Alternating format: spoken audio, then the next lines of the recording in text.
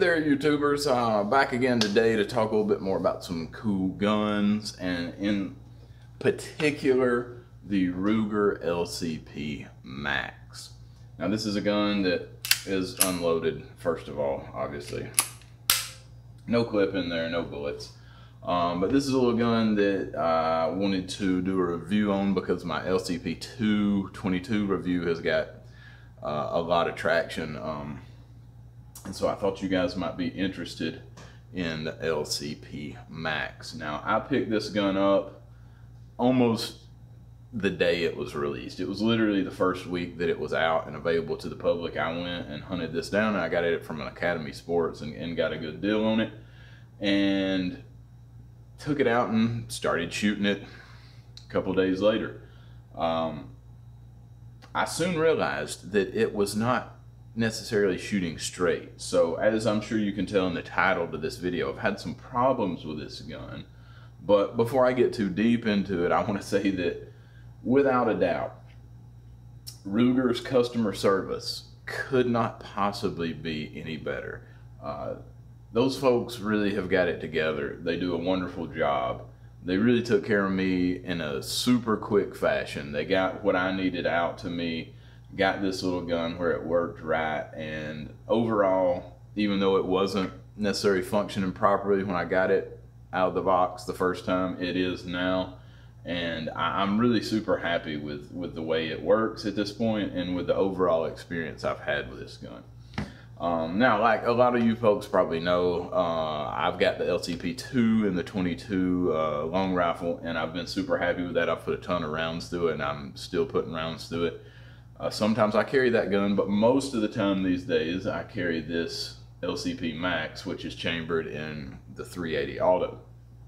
It's 12 rounds, which is actually 2 more than the LCP2 in the 22 with this extended clip here, and I've got this one loaded up. This is the only 12 round clip I've got. This is the 10 round clip that comes with it, and as you can see, it fits super flush, and it's really, for all intents and purposes, no bigger or bulkier than the LCP2. I mean, you can find videos where people are comparing them side by side, so I don't think I need to go into great detail about that. It's a tiny bit thicker, and I do mean a tiny bit thicker. But really, when you're carrying it around, the extra, I don't know, ounce or so that it weighs, and the very, very few millimeters of thickness that has added to it because of the double stack clip, it's not really noticeable. I mean, the 22 version of the LCP2 is ultimately concealable and ultimately carryable. I don't think there's a better choice on the market these days for hiding something in your clothing and not knowing it's there. But this is about your second best choice that you could possibly have. And there's a lot of things that I like about this gun. But before I get into that, I want to touch on several points. I don't want to make this video super long, so I'm going to try to get through these things. Number one, let's talk about the problems that I had with it and what Ruger did to fix this. So when I got this gun, I noticed right away that it was not shooting straight. The point of aim was not anywhere close to hitting where you think it would hit. It was shooting super, super far to the left and really low. And honestly, at about 10 yards, I could barely hit the target, period. So you had to aim completely off of the target to get the thing to hit. And even then, it was relatively inconsistent. So I called up Ruger because I've actually had to send several guns back from a few different manufacturers, but specifically Taurus. But I had good experiences with them, and so I called up Ruger. I didn't send them an email. I got on the phone with them. They were very, very easy to deal with. I dealt with a nice young lady who took the information she needed and said, we're going to send you right out a new barrel, a new slide. And I'd had a little bit of an issue with the stock clip that came with it, the stock magazine, not locking the slide back. Now, could that have been related to the defective slide that I got to begin with? I don't know. But they sent me 2 replacement magazines, the 10 round magazines, which I thought was super awesome. I had one that was not working right, and they sent me 2 to replace it. It's hard to beat that. Now, they didn't overnight those parts, but they didn't have to wait for me to send something to them and inspect it and then send it back. They literally put that stuff in UPS, I think it was, or FedEx, one of those guys, and shipped that out the next day. And I got it just a couple days later and replaced the entire side and the barrel. And everything was immediately fine. It shot straight. It did exactly what you think it would do. And I was so utterly impressed by their quick and prudent customer service that, you know, here in America, not to hate on anything, but we deal with a lot of corporate interests here. You know, corporations have taken over largely and run the show. And so we're more or less at the mercy of what some kind of business wants to do. And most of these businesses, they don't really care about an individual customer. They just want to take care of their own interest in the best way that they can. But Ruger is definitely not one of those companies. And I talked to several of my friends. I had a couple of people that had a problem with a rifle or something from time to time. Not that Ruger has a lot of customer service issues, but every single person that I've talked to that has had to deal with them, Ruger almost immediately or even overnight was sending out parts to replace something that could have been defective and took care of everybody in the best way possible. Now, why was this defective? That's a question that I've asked several times. And like I said, I literally got this 2 or 3 days after it was available on the market. It was a gun that at Academy Sports, they said they had literally just set it out in the case when I came up and went to buy it. So there might have been some teething issues that Ruger was having, some barrels or some sides or something that weren't quite the way they were supposed to be just in that first run. And, you know, it's understandable. It's not great. I mean, it doesn't make me feel super good, but at the same time, for them to turn around and just take care of those problems immediately without any kind of question. Now, I did send my original components back to them. Not on my dime. They sent me a shipping label, so all I had to do was stick it in an envelope, send it back to them. You know, what happened to those, who knows. But the moral of that story is, if you have a problem with the Ruger firearm, they're definitely going to stand behind their product. They're going to take care of you at least as good as anybody else possibly could. I was extremely impressed with that. So that issue to the side, problems and solutions for the LCP MAX. I'm really happy with it at this point. I don't have any kind of modifications that I've done to this gun. The only thing I've done is upgraded to the 12 round magazine. So it's a 12+1 at this point, which is a lot of lead that you can throw out of this thing if you need to at one time. I've got several of these 10 round clips now. I've got one that's defective. They didn't ask me to send the original one back. But sometimes it locks the side open, sometimes it doesn't. But it hasn't had any trouble feeding, is the thing. I never had any kind of failure to feed, failure to fire. I haven't had any kind of malfunctions with this gun, outside of the fact that with a stock barrel and side, it wouldn't hit the broadside of a barn. But now, since it's been fixed, I've probably put 200 rounds through it. And I've been a little bit more actively shooting it. I've gone out of my way to get some 380 ammo specifically just to test the functionality of this gun in real time. And I'm sure I've probably already cut some of that into the footage of this video, and I'll put some more in there as well. I don't use any kind of special 380 ammo. I mean, if you guys know anything about it, you know this is basically just a shorter shelled 9mm, and we all should be pretty clear on the viability of this size round at this point. If somebody's telling you that this is not good enough for self-defense against a human being, they're living in a bizarre fantasy world somewhere, or either they've just got some really bad information. I mean, that's true, it could be true as well.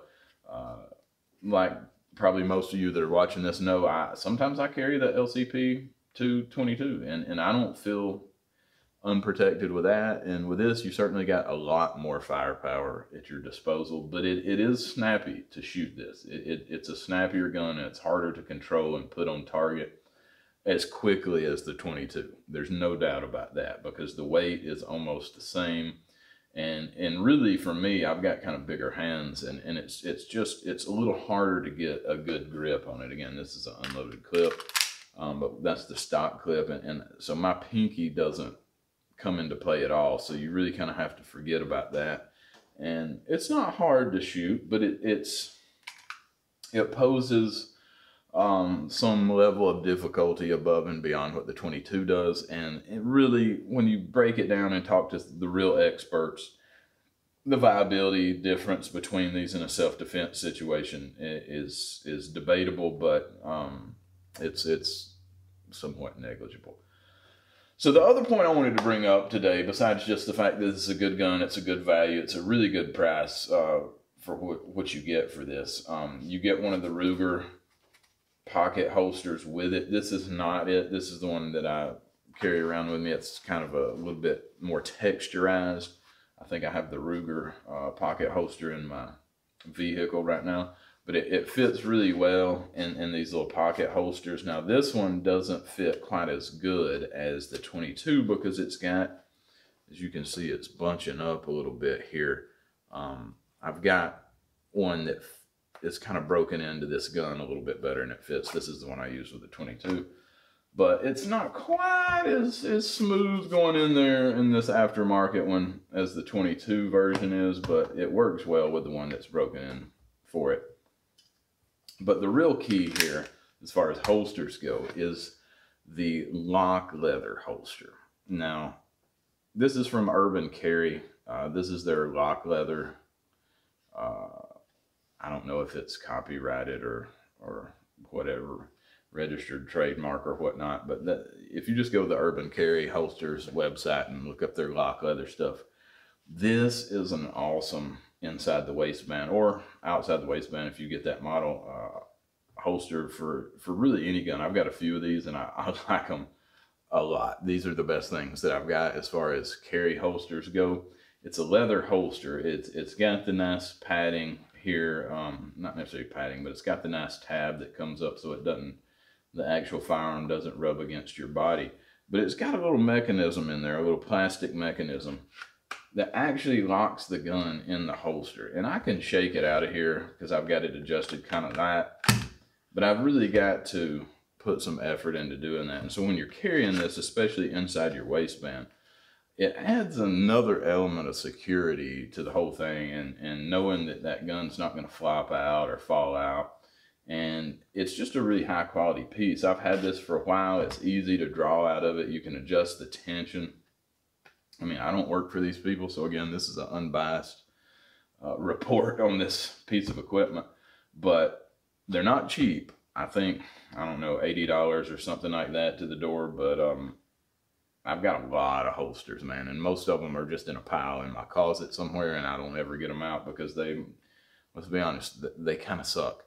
I've got some Kydex holsters that lock, that are good, that I like, but I've got other ones that leave marks on the gun, and I don't really use those at all. I don't want my gun to have a bunch of marks on it. And if you can see with this one, where it locks is right in this area here, and it does not have any marring at all where that plastic is touching the polymer of the frame.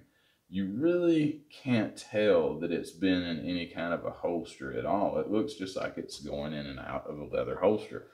And most of the time that I carry this gun these days, I don't actually carry it in this holster, even though I like it a whole lot. Most of the time when I'm carrying this gun these days, it's in a little 511 bag, a little shoulder bag, my pocketbook, so to speak.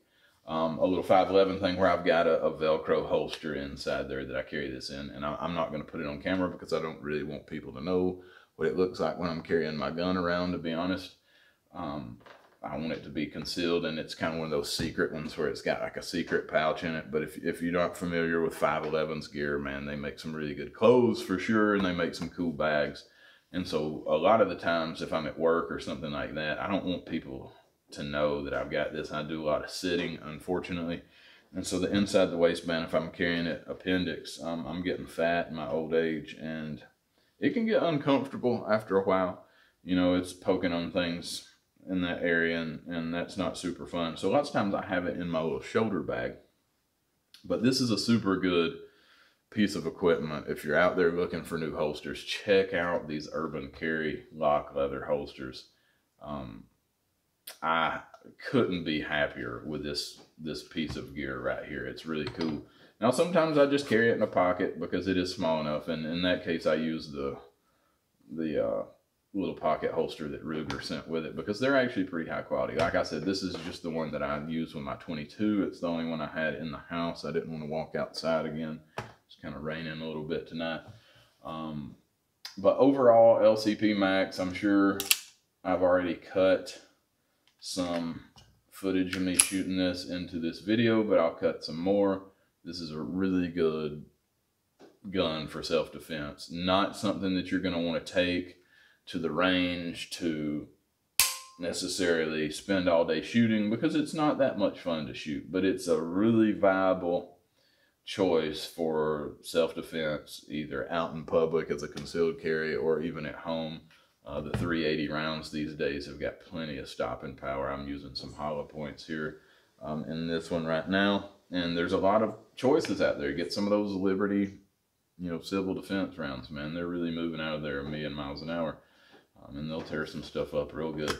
But overall, super happy with the Ruger, and thanks for watching my video. Hope you guys enjoyed it. If you haven't checked out my LCP 222 reviews, I'll link those in the description there, and I've got some other cool stuff coming up. Hopefully some good hunting stuff with me and my 44 Magnum pistol, and some Smith & Wesson things coming up. If you're into Smith & Wesson revolvers, I've got a few of those, so I'll do some reviews of those guys, and also some Taurus reviews that I've been working on. So I've got a few of those coming up, so stay tuned to the channel.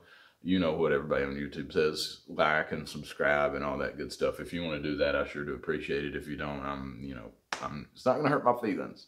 But I hope everybody had a great holiday. We're shooting this just right after Christmas, and I hope you guys have a great New Year.